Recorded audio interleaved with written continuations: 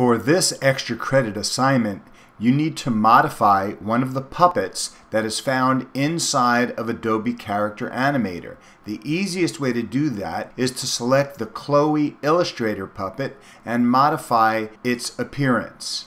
In addition, as you see here, I have created a movie.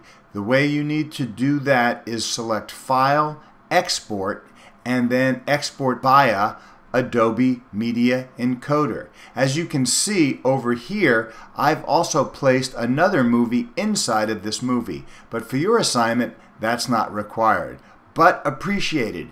Good luck!